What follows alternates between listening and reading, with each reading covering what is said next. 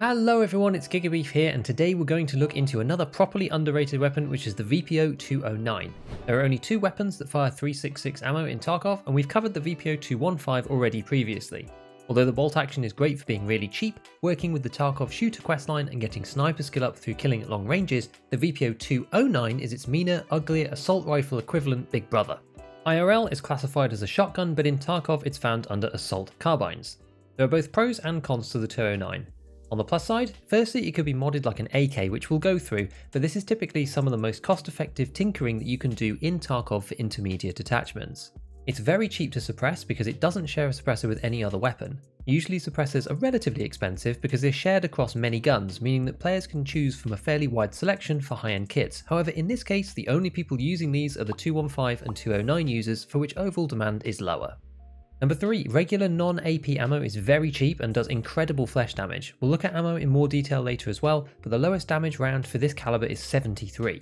And number 4, the AP ammo for this weapon is still allowed on the Flea in 12.12 so far, and is very strong, dealing 90 damage per hit. With 42 pen, it will deal with class 4 handily out to 150 meters, even with the 12.12 penetration drop-offs.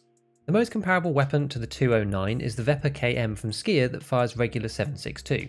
This is where the biggest downside of the 209 becomes clear. It has much higher recoil than its regular counterpart. Given both weapons are semi-auto, it is manageable, but it shouldn't be overlooked. The base weapon costs 32,000 rubles from Jaeger 1 with 194 recoil, and for theory's sake we can get this to 115 recoil using meta parts. Not that you do this though, what an abomination. You can also buy it from Skier 1 after completing Stir Up for a slightly cheaper 29k. Mechanic 2 also has just the lower at 24,000, but this isn't really enough of a discount to bother with unless you're just using it to change over the mods from a weapon with lower durability. So the first build that I have for you today is a janky budget suppressed version that costs about 35,000 rubles on top of the trader weapon. All of the builds in this video are going to be suppressed because we really want to be taking advantage of that cheap part, and there aren't any loud muzzles to take its place if you don't use it. It provides 10% recoil reduction, which is equivalent to 29 flat recoil points on this weapon, but you can take it off if you don't want to spend the money or feel that it's unnecessary. So in version 1 we use the Ultimac M1B gas tube from Skier 1 for 2,500 rubles, the suppressor from the Flea for around 20k, and the recoil pad from Prepor 2 at 4k. The Ultimac can take optics directly onto it, and if you link search this you can find the cheapest possible reflex, which is usually the PK06 these days, as Jaeger has it listed directly on him for 8,400 rubles. The PK06 is okay, but it's not very good, but it will do for this budget build. This gets us to 30 ergo and 148 recoil. Alternatively, keeping on the original gas tube, we can add the AK-100 handguard from Prepor 1, which gives us the ability to add a foregrip. The Knight's Armament Vertical adds 7 ergo for 3,800 rubles, which is a nice boost for cheap, and then we add a TTO1 mount instead of the rear sight. Again, we can place the PK06 onto this for maximum cheapness. This comes to 35 ergo and 151 recoil and is a touch more expensive at 39k of mods instead. Next up, onto the proper builds. A good level 2 version is as follows. For the handguard, we'll either use the CAA or the Magpul MOE AKM handguard, both on Peacekeeper 2. The CAA is slightly cheaper and doesn't need an M-lock rail, but it gives 3 less ergonomics. For foregrips, we'll take the Zenit RK4 from Skier 2 for 9,000 rubles, as it's one of the earliest grips available with minus 2% recoil reduction as well as a bit of ergo. Again, we'll add the recoil pad from Prepor, as this is basically a must-have for any of the standard AK stocks, and using the Bastion dust cover from Skier 1 allows us to apply any sort of optic that we want to. For pistol grips, the Saw gives you some good ergonomics of +5 versus the standard one.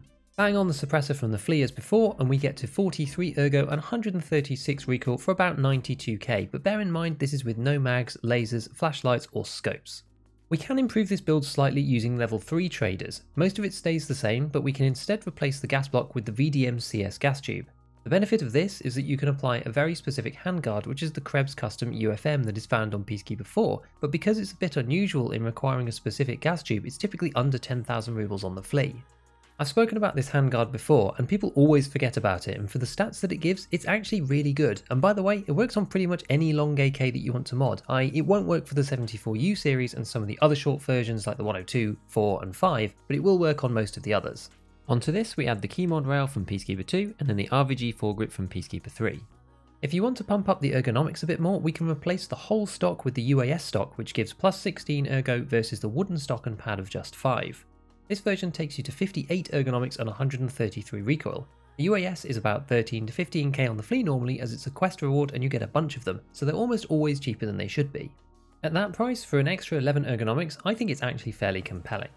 Now, the 209 takes all of the magazines that a regular 7.62 AK does, causing hilarious moments if you load in the wrong type because the gun simply won't work, but given this is a semi-auto, we don't need a massive magazine. Call me crazy, but I think there might actually be a place for the long 10 rounder mags if you're thinking of using it as a kind of semi-auto DMR. The basic 30 rounders from Prapor 4 lose 4 ergo, whereas these 10 rounders give you plus 7. This is a swing of 11 ergonomics, which is actually kind of tempting. If you did that, this would take our best build to 65 ergonomics and 133 recoil, which considering it's suppressed is actually pretty nuts. Alternatively, if you're using it on more of an assault basis, you can get the 30 rounders that only lose 1 ergo from Peacekeeper 3 or Prapor 3 instead. Lasers and optics will take this down a little bit, and for budget I've added here an NC Star Blue via the Ultor Keymod 2-inch rail from Peacekeeper 2 and an ACOG from the Flea, which takes us to 60 ergonomics. This weapon is still really snappy on ADS in this configuration and costs about a grand total of 130k for those who aren't as worried about economising. Regarding ammunition, the shining star of the 3.66 caliber is the APM ammunition that we mentioned earlier. This is great when paired with the longer range versions of the gun, and as we said, easily deals with class 4. To make a comparison to the M80 round that has dominated the first part of 1212, M80 has 80 damage and 41 pen versus the APM's 90 damage and 42 pen. At any practical distance, they also both perform very similarly, with pen dropping to approximately 39 at 100 meters, which is still a good 75% chance to pen class 4 on the first hit. Close range with that damage, it packs an incredible punch, but with the higher recoil of the 209 overall and the added 35 negative recoil as well can make it difficult to get enough consistent shots off versus opponents with lower recoil weapons or full auto. Of the other 3 ammo choices, I can't really imagine anyone trying to use Gexa for leg meta just because you don't get off enough targeted shots, and between EKO and FMJ, EKO does seem more realistic with a pen of 30. It won't outpace class 4 armor, but the minus 15 recoil bonus is alright. One thing to bear in mind if using at longer ranges is that the 209 is zeroed in for FMJ ammo, which travels at 580 meters per second, which makes it quite suited for using APM at 602 meters per second, whereas EKO fires much faster at 770 and could cause your shots to go high over the crosshair. I tend to use this weapon exclusively with APM, either from Mechanic 3 when you get there at 519 per round once you unlock it, or directly from the Flea. There is a craft in the hideout which can be useful because it gives you a way to use up spare SP6 given you can't sell it on the flea market anymore, which at trader prices works out at around 700 rubles per shot. If you want to keep less rounds at risk, stack your mags with something else at the bottom, perhaps EKO for greatest pen and APM at the top, such as 20 and 10. This way you can keep a stack of 50 APM in your secure container and top load it without losing 30k of ammo per mag if you die and you're buying it from the flea.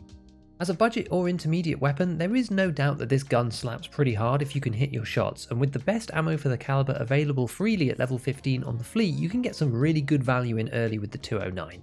So as usual, if you learned something, please consider dropping a like and a comment. To see when I'm streaming, you can follow me on Twitter and Twitch. Check out our Scav Talk podcast in the links below, and with all that said, I will see you next time, and as always, have fun in your raids.